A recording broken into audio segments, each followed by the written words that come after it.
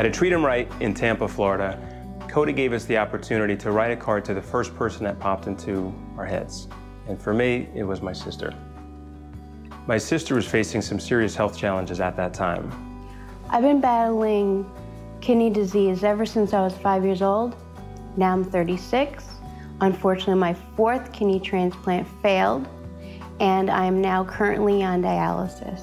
So as I'm writing the message down, my heart starts racing. I mean, literally like it's gonna burst out of my chest.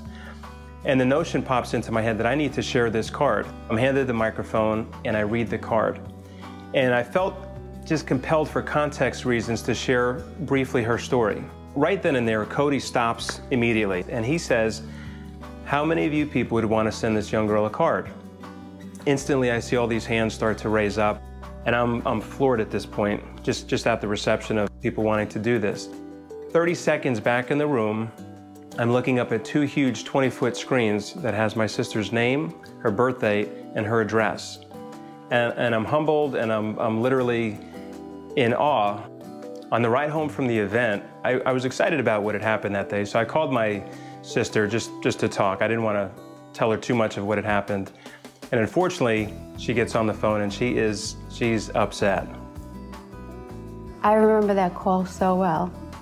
I had a lot changing in my life, and obviously from the fourth transplant failing, that means back on dialysis in a few weeks, and I was extremely, extremely upset. So in the middle of the afternoon on her birthday, I get a text from my sister and it reads, "LOL, what have you done? I will call you when I'm done reading capital ALL, all these cards."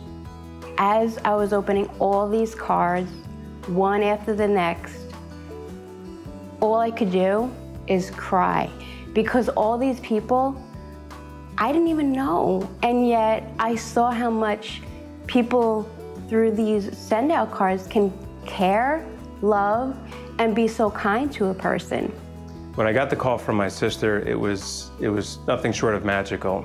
I heard in her voice such excitement and such positivity, and she was thrilled beyond measure. And for me, I couldn't have felt any better myself.